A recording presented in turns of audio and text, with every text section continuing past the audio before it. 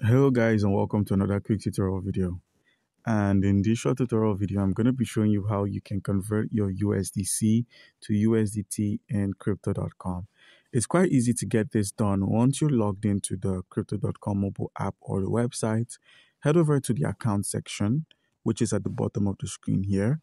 Once there, you're dropped at the account menu where you can have a look at your crypto wallet by selecting the drop-down option. As you can see here, I do have some USDC coin. So now in order to convert this to the USDT, it's really simple. Head back to the home section once more, click on the sell option that's there. Select the cryptocurrency you wish to sell.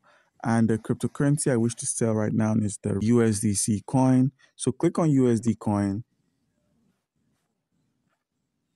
And once you've selected the USDC coin, simply scroll through and select Tether. That's the USDT down here. Once you've selected USDT, click on the available balance and click on sell 1.351 USDC. Click on confirm once more. Enter your passcode.